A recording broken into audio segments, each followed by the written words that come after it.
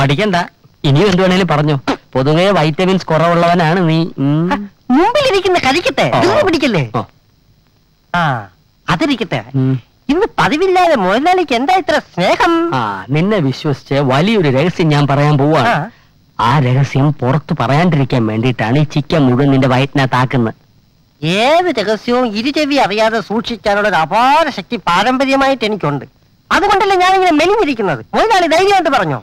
ഞാൻ വാടകയ്ക്ക് താമസിച്ചുകൊണ്ടിരുന്ന വീടായി ഇപ്പൊ പോലീസ് സ്റ്റേഷൻ ആക്കിയത്. അവിടെ മച്ചിന്റെ മുകളിൽ വിലപിടിപ്പുള്ള ഒരു സാധനം ഞാൻ ഒളിപ്പിച്ചു വെച്ചിട്ടുണ്ട്. അത് അവിടെ നിന്ന് എടുക്കാൻ ഗോപാലൻ എനിക്കൊരു മാർഗം പറഞ്ഞു തരണം. നീ ബുദ്ധിമാനല്ലേ? അത് മുതലാളിക്ക് എങ്ങനെ മനസ്സിലായി? എന്റെ മൊത്തത്തിലുള്ള സെറ്റപ്പ് കണ്ടാലും അറിയാം. ഉള്ളു വളഞ്ഞു മെലിഞ്ഞവൻ എന്നാൽ പാതി ശരീരം ബുദ്ധിയാണെന്നാണ് വെയ്പ്പ്.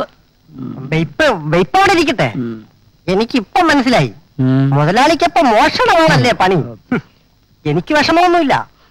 ശമ്പളം തരുന്നവൻ എരപ്പാളി ആയാലും അതെന്റെ മുതലാളിയാ. ആണേ, അങ്ങനെയാണെ സാധനം ഇവിടെ എനിക്കൊരു വഴി പറഞ്ഞ. അതിനൊരു വഴിയേ ഉള്ളൂ. മുതലാളി മനഃപൂർവ്വം ഒരു പോലീസ് കേസ് ഉണ്ടാക്കണം. അവര് പിടിച്ച് അകത്താക്കുന്നു. പിന്നെ സംഗതി എളുപ്പമല്ലേ? മുതലാളി ഒരു ഇറച്ചിയോട് ഓർഡർ ചെയ്യല്ലേ? ഓർഡർ ചെയ്യാം. നീ നാളെ തിന്നെ. അത് മുതലാളി പൗലോ,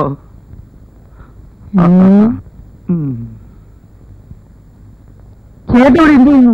ഞാൻ ഇവിടെ കിടന്ന് നോവലെഴുതാ. എന്ത് ഇതിലടി കിടന്നോ? നല്ല തണലല്ലടാ.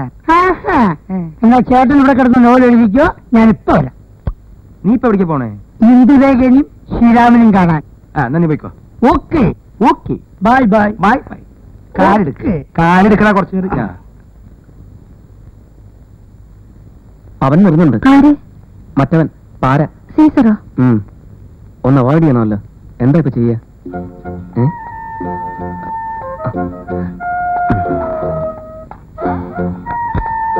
അല്ല, നിങ്ങൾ ഇവിടെ ഇരിക്കുകയാണോ?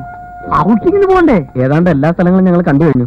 ഈ അടുത്ത കാലത്ത് കണ്ടുപിടിച്ച 2 സ്ഥലം കൂടി ഉണ്ട്. അതും കൂടി കാണാതെ എന്തും നല്ല സുഖമില്ല. എന്നാ നമുക്ക് ആശുപത്രി പോയല്ലോ. ഇപ്പൊ പുതിയൊരു ആശുപത്രി കണ്ടുപിടിച്ചിട്ടുണ്ട്. അല്ലെ തുറന്നുണ്ട്. ഹോസ്പിറ്റലിൽ കൊണ്ടുപോകാൻ വേണ്ടിയിട്ടുള്ള അസുഖമൊന്നുമില്ല. ഒരു ദിവസം റെസ്റ്റ് എടുത്താൽ മാറാവുന്നേ ഉള്ളൂ. കണ്ടാൽ അങ്ങനെയല്ലല്ലോ. മുഖെല്ലാം വല്ലാതെ ക്ഷീണിച്ച്.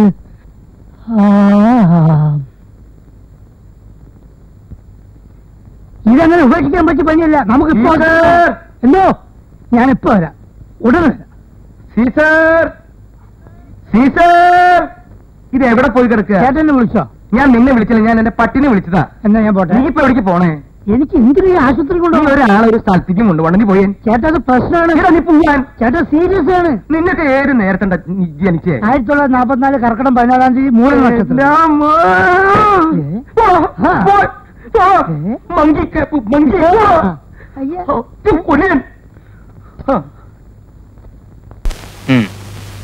എടുക്കി.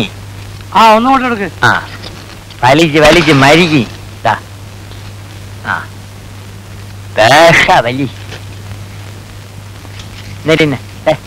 വലിക്ക്. ഇനി മുയലാളി ഒന്ന് വലിക്ക്. ഇനി മുയലാവൂല, ബാക്കിയുള്ള വീടി വലിച്ചാ മതി.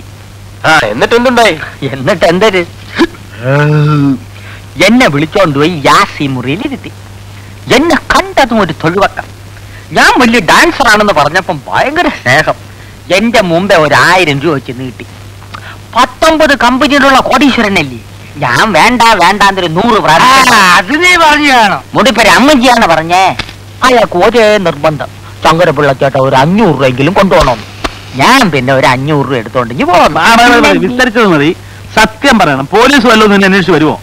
മൊയിലാളിയാണെന്ന് പറഞ്ഞ് ഒരുപാട് ചൊറിയണ വർത്താനം പറയരുത്. വിശ്വാസമില്ലെങ്കിൽ അഡ്രസ് വിളിച്ച് കേക്കി. മനുഷ്യപ്പെട്ടുള്ള മൊയിലാളിമാരി നാട്ടിലുണ്ട്. വല്ലതിലും 10 ചക്ര ഒരിക്കുന്ന കണ്ടിട്ട് ഭയങ്കര കടി തന്നെ. മതി പുളു കേട്ടത്. റിഹേഴ്സൽ സമയം എഴുതേക്ക്. ഇവിടെ ബാലയെ കളിക്കുന്നത് നല്ലതാ, വല്ല വണ്ടി ഇടിക്കുന്നത്. എന്നാ പോയി വല്ല വണ്ടി അടിയിൽ കയറ്. ശല്യം വണ്ടി എന്തിനാ വണ്ടിയും കണ്ടിയൊക്കെ? ഇവിടെ ചാപ്പാട് സ്ഥിരമായിട്ട് 1 മാസം കഴിച്ചാൽ മതിയല്ലോ, ചത്തോളും. ഇങ്ങനെ ഒരു സ്ഥാപനം ഉള്ളതുകൊണ്ട് നീയൊക്കെ വല്ലതും കഴിച്ച് കിടക്കുന്നു. പക്ഷെ ആരും എഴുന്നേറ്റ് നിൽക്കുന്നില്ല. തെണ്ടിത്തരം പറഞ്ഞാൽ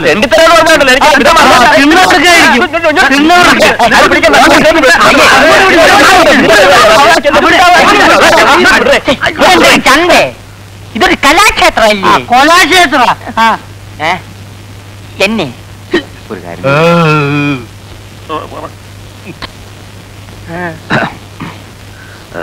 ഞാനൊരു കാര്യം ചോദിച്ചാൽ സത്യം പറയൂ. ചോയില് ചേട്ടൻ പറഞ്ഞ കാറ് ആ എത്ര മണിക്ക് ഏത് വഴി എവിടെ വരും?